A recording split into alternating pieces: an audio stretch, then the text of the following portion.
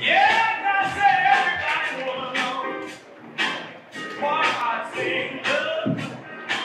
morning.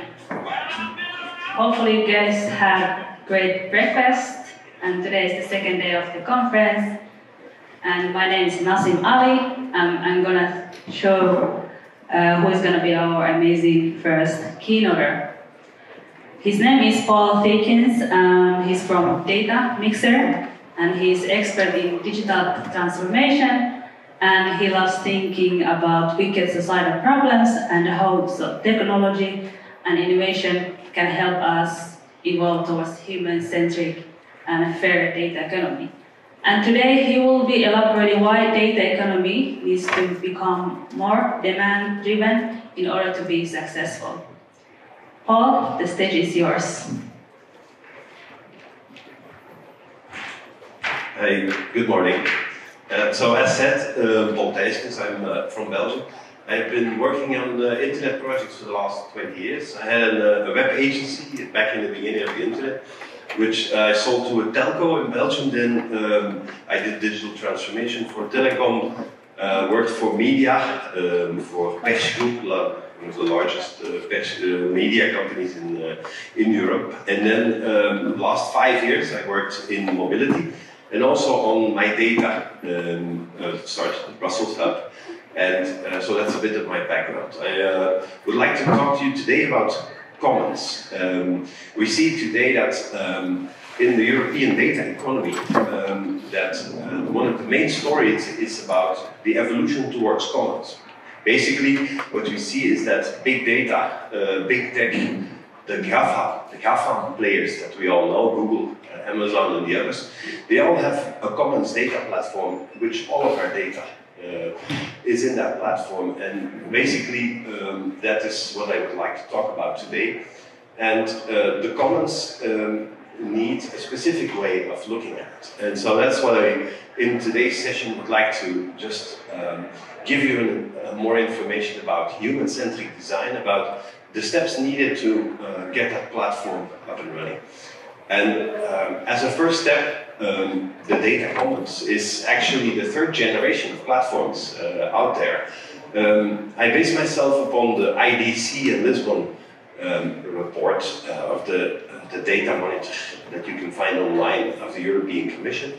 And there they've shown the different generations. The data commons today is a platform that contains all of the big data in a cloud-centric environment that is real-time, such as we know in Facebook, in Google, in Amazon, and other platforms, which allow to get all of the data together and really perform predictive, prescriptive AI on those platforms. And so this third generation is now something that, as MyData, we are looking at, and there, I think we have a lot of opportunities.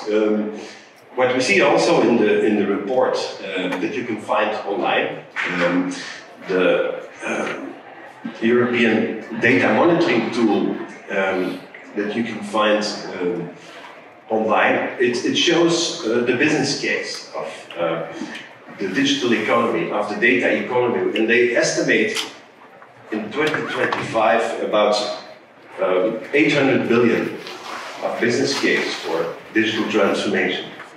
And in that report also there are three main stories. The first one is about health data, that there is an opportunity, if we bring all of that health data together, that we can find new correlations and also get better treatment for people.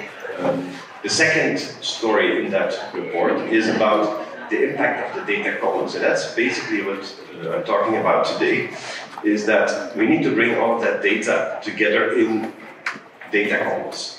The third story is about data spaces. As you might know, the central strategy of Europe is around creating data sharing, about enabling data sharing and data spaces, which is now being set up.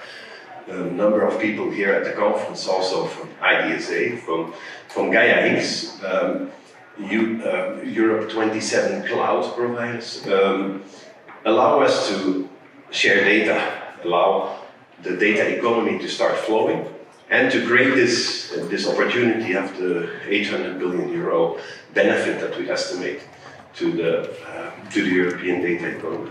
Now, there are a few, in the report, there are a few important lessons. First one is that we have to become demand-driven. What does that mean?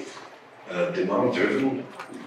The internet today and the big tech players have focused on the demand. Amazon, Google have focused on finding the right search engine for people, finding the right products that people needed. So the demand was actually the key of being successful. The second story in this report is about that there are new governance models. New governance models like data commons, cooperatives, not the centralized big tech way of managing all of the data of us as people, but alternative ways.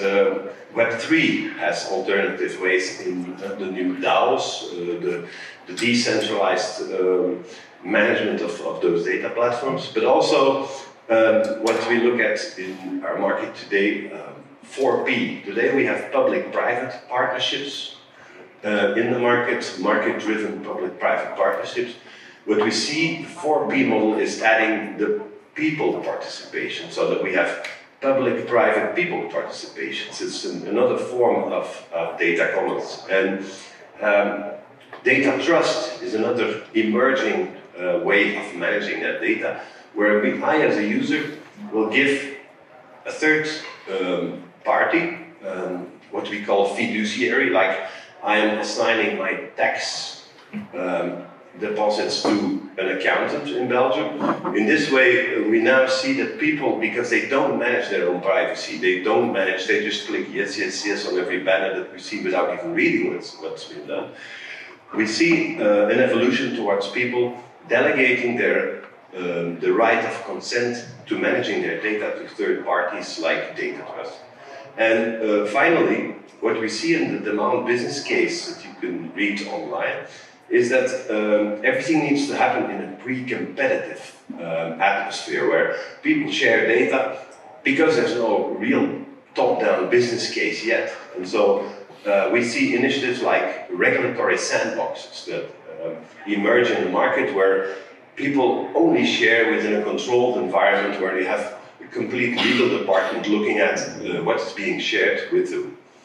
And so the next important initiative at this moment is what we call the public digital infrastructure movement. There we see a report from Europe that's interesting to read about the future of government, which shows different scenarios that we are going to, different scenarios that point out the way that our data is managed in the future. Because as we all recognize today, already the way our data is managed has an influence how over the past few years our political and elections have been managed or have been steered in a certain direction, have an influence on our daily life. And so some of the initiatives by civic society around public digital infrastructure are very interesting, saying, hey, we have to invest, Europe has to put up a public technology fund to help our governments, because today our governments are not capable of doing that themselves, and the current way of working with fixed scope tenders that then are put out in the market doesn't, over the last few years, doesn't really guarantee the best societal service as public digital infrastructure. So those are some of the interesting evolutions going on at the moment. And finally, what we think there on Society 5.0 is a movement in Japan by the Japanese government that introduced what we call agile governance. That governance is not something at this moment where you can think ahead of what will be the future state, because we don't know what the future state will be of governance. So actually that needs what they call agile governance, where you are able to test governance and evolve as you go. But we are not human-centric. We talk about human centricity for the last 10 years, but we don't walk the walk, as they say. This is an important one. Some of you might have seen it, the Sitra DigiPower study. Actually, one of the main findings of the DigiPower Sitra study, and I would suggest everyone to read it because it's very enlightening, is that digital power, once you get big, like the big tech does, it's self-reinforcing. It means that it actually, your power grows bigger as you amass more data. And it also shows that clearly individuals have totally no control over their data today. A lot of initiatives like, for instance, Tim Berners-Lee just started a few years ago on an initiative called Solid, focusing on the human in control. Now, the Sitra report clearly shows that we have no control over our data. And for instance, an interesting one was an initiative by someone in Finland, and not just anyone, on getting their data from Facebook, asking for their data, and shows the whole endurance test, as they call it, to show that it's actually not really simple to know what people are doing or even get that data. And so my final call out, because it's all about commons today, is that in the report, again, data collectives, MyData operators, and DAOs, distributed anonymous organizations, are needed to strengthen that bargaining power, to bring that data of people together with the consent of the people, because they're not able to do it themselves. They're not able, and maybe not interested as well. So that's basically an important background to our discussion. Now this all happened because the internet was designed wrong. If you look over there, you see that up to the network, the telecom network, everything is very well regulated by government. But on top of that, what we call the internet, Tim Berners-Lee and Vint Cerf in Belgium, they designed this thing wrong because there's no governance in that. In this one is the spectrum of public telco is managed by government, but this part is not managed. It's not, they're missing a governance layer. So we could say to Tim Berners-Lee, well, you designed this thing wrong. But that's basically what created the big tech monopolies, because they could do anything they want and their code is law at this moment. And that's why we have to bring them back to what the MyData movement stands for. And that means that today we are looking at the MyData model to bring everything back centralized on the user. And one of these initiatives, you can look at reports from the Ada Lovelace Institute. You can look at what Sylvie Delacroix in France is doing, studying these new data governance forms, such as data trust, data cooperatives, in which I, as a user, give my data to a centralized or decentralized organization managing it for me. And we have an initiative in Belgium, announced at Open Belgium last year, in which we're setting up a data trust to experiment with what is going on. MyData in the European data strategy is an important movement to get people to focus on that, to focus on public services, on the data spaces in a European context, that people are made aware that it needs to be human-centric. MyData and the organization have worked on the different Data Governance Act, the AI Act, the Data Act, the important initiatives in law, in directives of Europe, to be able to implement this fair data economy, and the MyData operators are the best way to do it. Now, this human-centered thinking in the European data spaces are important. We want to develop interoperability, we want to have that data shared. And then at 11 o'clock there is a workshop in which Vastu Group in Helsinki or in Finland created a connector to connect the personal data spaces of the MyData operators, human-centric personal data spaces, to the data spaces of Europe, to the data spaces for healthcare, the data spaces for mobility, and all of the different data spaces that are being set up. And they created a connector that standardizes the data flow with human consent centrally. So They did that together with the Open Agile Smart Cities initiative, and using the MIMS for minimum interoperability mechanisms. And so there we see that interoperability is happening. To all of those different MyData operators can be interoperable and can share that data. Now, getting the MyData promise executed requires what we call digital transformation steps. We have a three-step approach.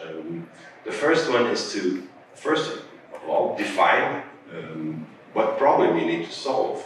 For me personally, the social problem that I need to solve, and also in the market in Europe, is that we have a big problem with energy today, as all of you know. Not just because of Putin, but also because of the energy market, and the liberated energy market, and some of those issues around the Green Deal and the climate problem that we have.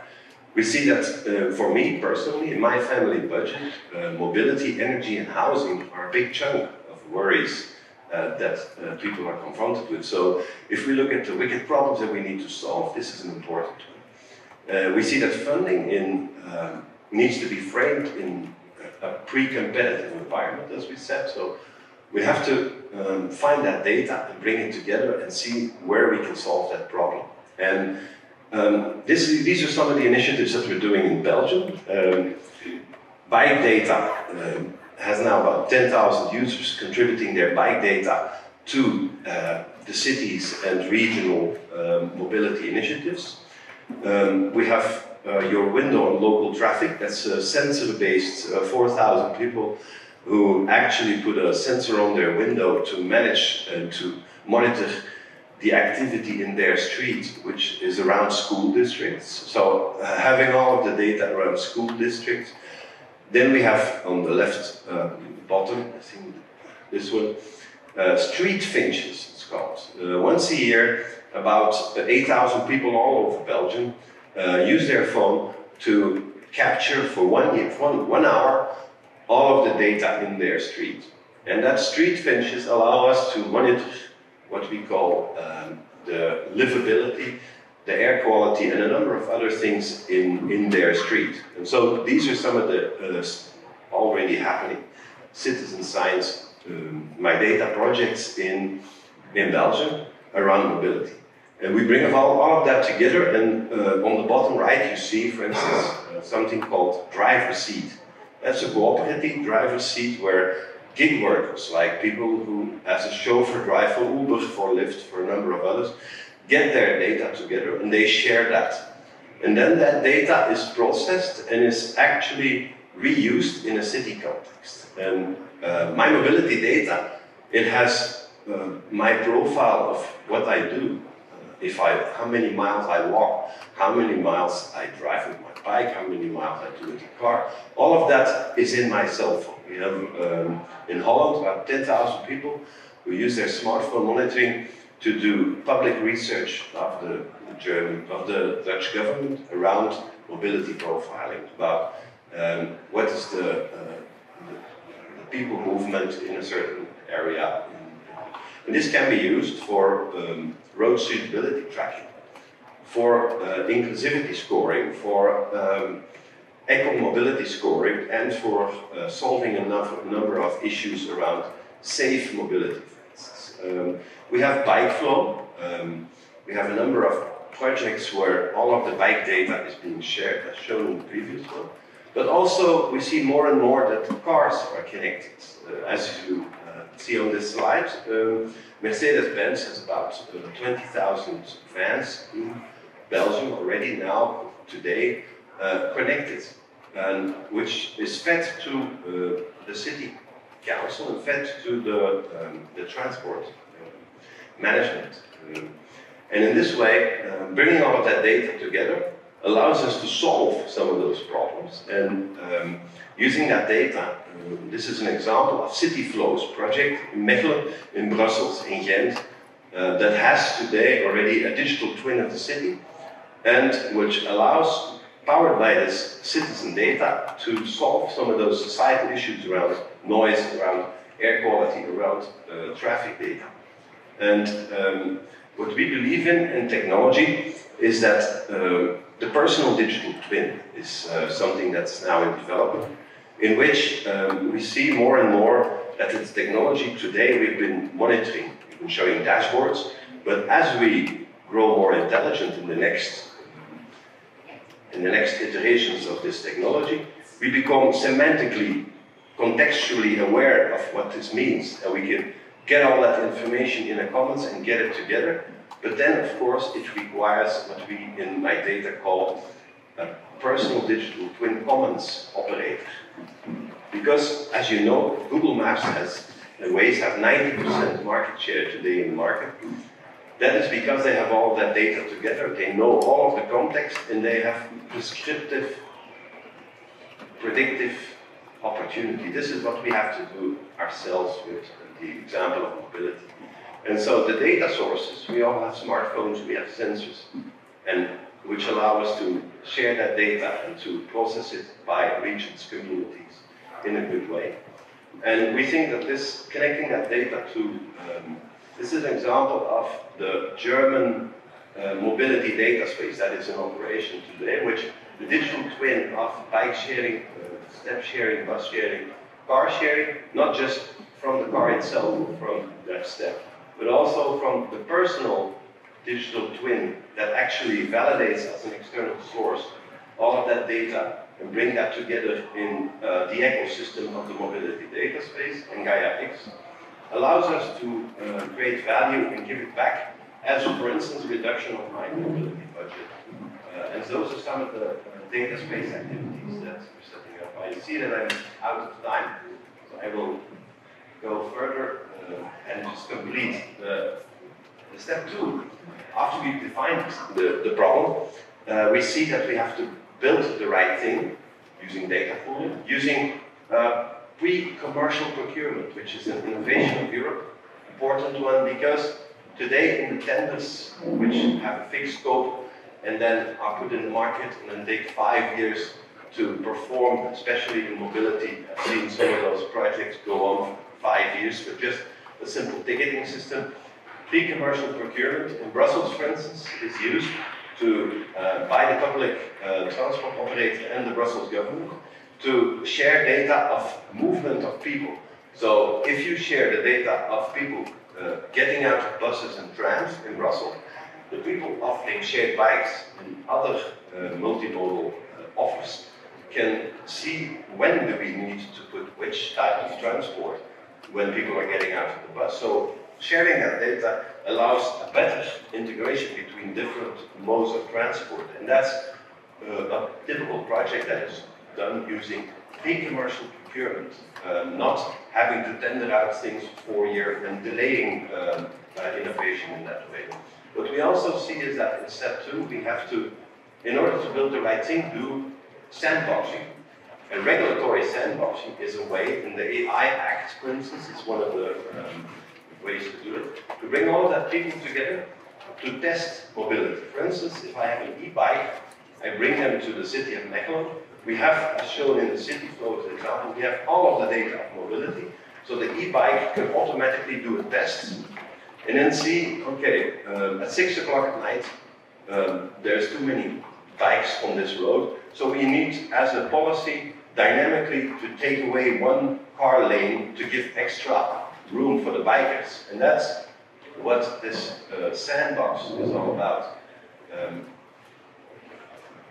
The sandbox, there's in the report that I will put in the slides as well after the session. There's an interesting overview of the dynamic regulatory sandboxes that are now in play. In Hamburg, electronic bus and autonomous transport is now being tested in a regulatory sandbox because people then share data with a legal firm specialized in internet rights next to it. And also, all of these players, they're able to look at what is happening without competitive worries, without running a certain liability risk, because in the sandbox, it's all very well managed. So that's step 2, how to build the thing right. In step 3, And that's all about digital transformation. It's all about agile, it's about we need cloud-centric continuous improvement in order to be successful in the future. And that's, as a conclusion, I want to just repeat, first of all, focus on the demand of the problem to solve of the user and the society, then organize human-centric design and societal ecosystem together with people, together with society, together with governments, and then build and scale what's needed with the examples of mobility as an example. I thank you very much for your time, and I hope you found it interesting.